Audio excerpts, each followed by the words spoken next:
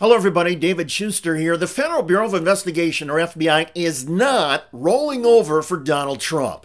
The FBI and its director, Christopher Wray, are standing firm in Wray's intention to stay on, even though Donald Trump wants to replace Wray with MAGA firebrand Kash Patel. And so the only way Patel can take over as FBI director is if Donald Trump breaks the law. More on that in a moment, but first, as the CBS News headline says, Trump's decision to tap Kash Patel for FBI director sends shockwaves through Washington. Several Republican senators believe Patel will not have the votes to get confirmed.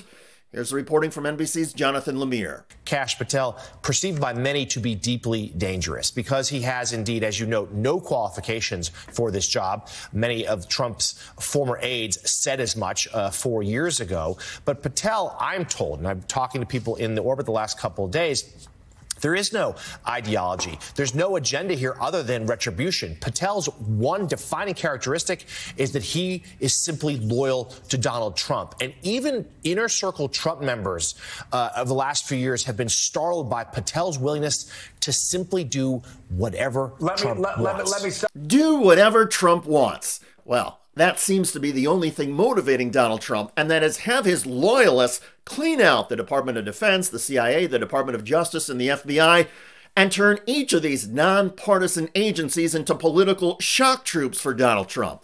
And through the years, Kash Patel, an attorney, has embraced and promoted Trump's biggest lies. Patel has been outspoken in claiming the deep state is against Trump and that Democrats, perhaps with deep state help, stole the 2020 presidential election. There is no evidence to any of Patel's wild claims, but he has promised to use the government to enact revenge against Donald Trump's perceived enemies. But do you believe that you can deliver the goods on this in a pretty short order the first couple of months so we can get rolling on prosecutions? Yes, we got the bench for it, Bannon, and you know those guys. I'm not going to go out there and say their names right now so the radical left-wing media can terrorize them. But, excuse me, the one thing we learned in the Trump administration the first go-around is we got to put in all America patriots top to bottom. And we got them for law enforcement. We got them for intel collection. We got them for offensive operations. We got them for DOD, CIA, everywhere. We will go out and find the conspirators, not just in government, but in the media. Yes, we're going to come after the people in the media who lied about American citizens, who helped Joe Biden rig presidential elections. We're going to come after you. Whether it's criminally or civilly, we'll figure that out. But yeah, we're putting you all on notice. So Kash Patel is putting the media and countless nonpartisan government workers on notice that they will be targeted, and that Patel will use the government, including Trump loyalists and law enforcement and the courts, to carry out the prosecutions and put Trump opponents in jail. Patel has repeatedly pledged to shut down the FBI headquarters in downtown Washington, turn it into a museum, and send all of the FBI workers to the field offices as cops. If he's actually serious about that, I guess it means he doesn't understand that the 7,000 people who work at headquarters, 6,000 of them are not even agents. They are scientists and computer specialists and analysts and secretaries and professional support staff who clearly wouldn't be sent out around the country to work as cops as he's threatened. 4 years ago, members of the Trump administration saw Patel as a disruption who would harm federal law enforcement and make America less safe.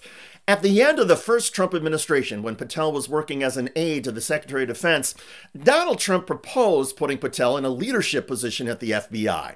And Trump's Attorney General said, absolutely not. Here's the reporting from MSNBC. When Trump entertained naming Patel deputy director of the FBI, Attorney General Bill Barr, again, another Trump loyalist, confronted the White House chief of staff and said, quote, "Over my dead body." He is controversial inside Trump's own orbit. I mean, you go inside Trump's own orbit, and it is split down the middle with half the people thinking he's going to be a disaster for any Donald Trump administration, and they never wanted this nomination to see the light of day. So why would Donald Trump pick Kash Patel as FBI director this time around?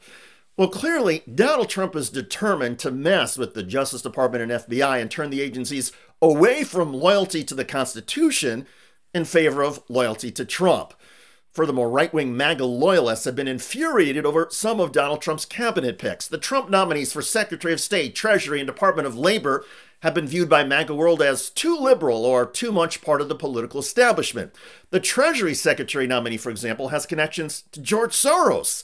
So by nominating Patel to be FBI director, Donald Trump seems to be endorsing the effort to wipe out government workers who were involved in investigating him, and the move would please right-wing MAGA firebrands, including Steve Bannon.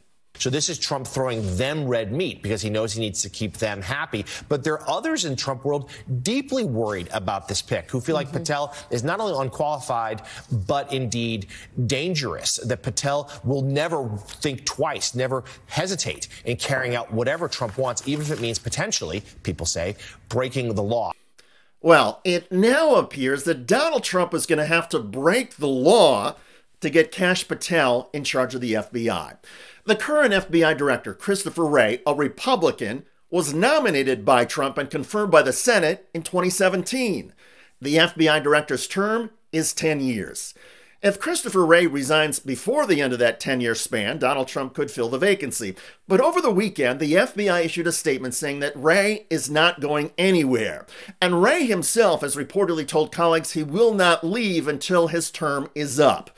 Wray could be fired by Donald Trump once Trump takes office in January, but only for cause, as in Wray gets caught up in an ethics scandal or does something personally or professionally that embarrasses the FBI. But legal experts say there is no cause that Donald Trump could cite in firing Wray. So that leaves Donald Trump firing Wray simply because Trump wants him gone. And that could lead to the kind of controversy that Donald Trump faced in his first term when he fired FBI Director James Comey. Trump wanted Comey to investigate Donald Trump's enemies, thwart the Russia investigation, and be loyal to Trump. Comey was hesitant, so Donald Trump fired him. And the political fallout hurt the Trump administration and infuriated Democrats and Republicans. The fallout from the Comey firing damaged Donald Trump's first term. It stopped some legislative ambitions dead in their tracks. So fast forward to now. Firing Christopher Wray so that Trump can replace him with Kash Patel would create the kind of firestorm that might eat up the political capital Trump's election win has generated with congressional Republicans. And for all of Donald Trump's government transformation efforts, Trump is still going to need Republicans in Congress to carry out much of his agenda. That means the FBI standing firm and Christopher Wray not backing down is a big deal. Also, there are more than a few Senate Republicans who would not want Kash Patel as FBI director even if Christopher Wray stepped aside. So look for this battle over Kash Patel to be titanic. Patel is arguably a danger to public safety. He seems to have unquestioned loyalty only to Donald Trump, not to the Constitution. And now it's the agency Patel wants to run, the FBI, that is digging in against him. Every new FBI director takes it in a different direction, makes it something it wasn't before. That's a good and healthy process. But we've heard nothing about that from Kash Patel, except these insane rants about the footprint is too big. I don't even know what that means. Sending people out to work as police officers and turning the headquarters into a museum. By the way, several billionaires now appear to have buyer's remorse over their support for Donald Trump. He has promised, if you add it all up, more than $10 trillion in tax cuts relative to the current trajectory. He has called into question by politicizing the credibility of the Fed. He said that the dollar needs to go down, not up, raising the price of every imported good.